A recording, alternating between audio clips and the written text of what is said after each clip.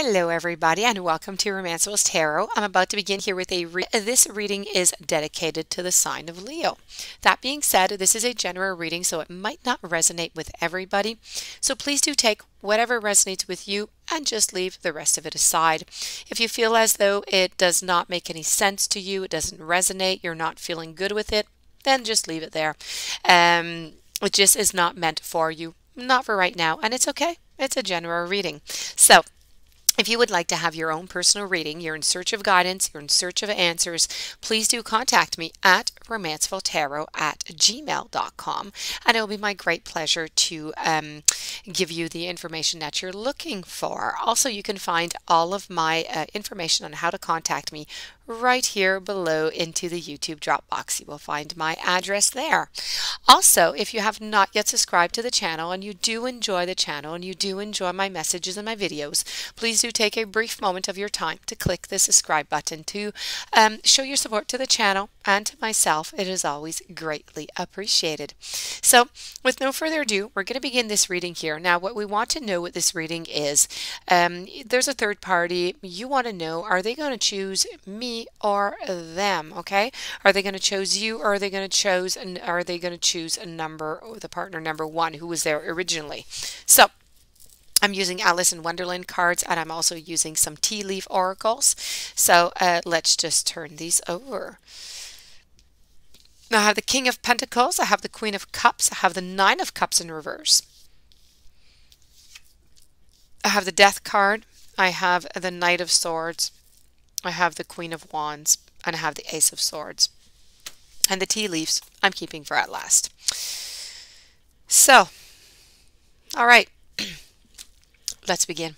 So, I'm going to do like I usually do, okay, and I'm going to tell you the answer right away. I find that it's nicer like that. You don't have to wait forever. You don't have to wonder, and whatever I say makes more sense. So I do feel as though in this occasion, in this reading for the sign of Leo, I do believe that the partner is going to be returning to the original partner, so partner number one. I really feel as though, I know that the partner is here and the partner is there, and this is you, okay? So let's just put it like that, okay? So here's the partner.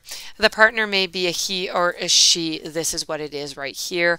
So the King of Pentacles really knows what it is that they want. There's somebody who's very verbally, it's very easy for them to communicate. People think they're quite interesting, and people like their communication, and people are just kind of attracted to the King of Pentacles, which is really good and all in their honor.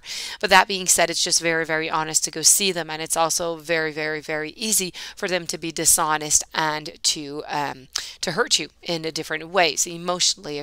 So this is really about this card who's saying, you know what, I talk really well, I'm a good communicator, I get my words and I get my stories pass, so why don't you believe me, right? So this is really about the beginning of the relationship, maybe where he or she was promising you all different kind of dreams and illusions, but it never really became concrete. And here is he or she again onto the Knight, and I'm going to explain what is happening with this card in just a moment. I have you, okay? You're very dreamy. So we have somebody who is very down to earth, okay, who likes things that are very, stable. That is the way it is. A box is a box, and okay. And then we have you. And you're different. You're more emotional. You're more tapped into your emotions.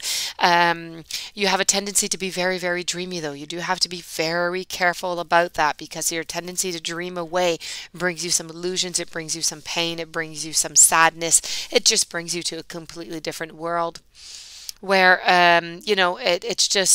it brings you elsewhere, which is really, really good for you sometimes, because it's good to have a certain escape, but in most times you must be careful so you don't create yourself some extra illusions that's going to create you some extra pain. I have the Nine of Cups over here, and the Nine of Cups is really with the little magician here of Alice in Wonderland. And this is really about,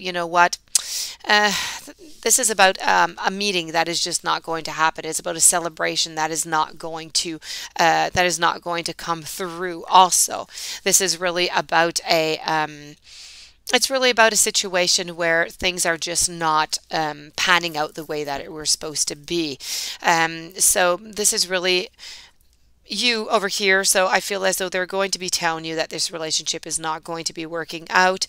You're going to be blowing out the candle onto this relationship, onto what is going on here.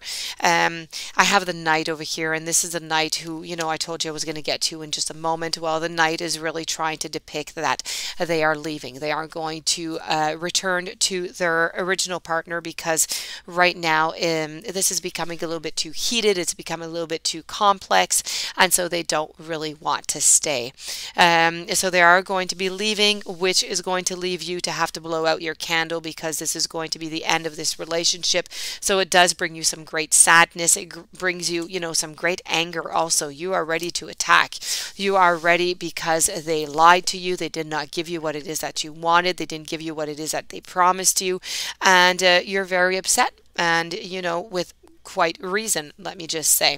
And so, and I have over here the Ace of Swords. Now, the Ace of Swords is really all about a realization that something here that has happened, so them leaving you to go back to the original partner is really just life-changing. It is going to change many things into your life because you are no longer going to be in this relationship, and you're no longer going to want to be in any relationship with really anybody who's going to hurt you again. So I do believe that you're going to learn from this lesson, and I don't believe you're going to return with somebody who is already into a relationship with someone else. So this is really the Ace of Swords about an ending. So it's really the realization that this relationship is not going to be able to continue. And now I'm going to move on to the Oracle cards. As for Oracle, actually they're not Oracle cards, I'm very sorry, they're fortune telling. So I have over here the Pale, I have the Moon, I have the Claw, the Grasshopper, and I have the Turkey. So the Turkey, somebody is behaving stupidly. That really does make sense, doesn't it? So somebody is doing things that, is not very nice. That would be, that would be your partner.